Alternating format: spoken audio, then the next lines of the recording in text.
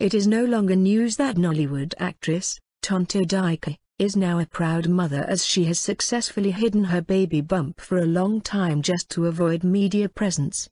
Though lying is not new among these celebs, as it has become a common strategy with some of them, but Tonto, sure, had her reasons for shying away from the public and media.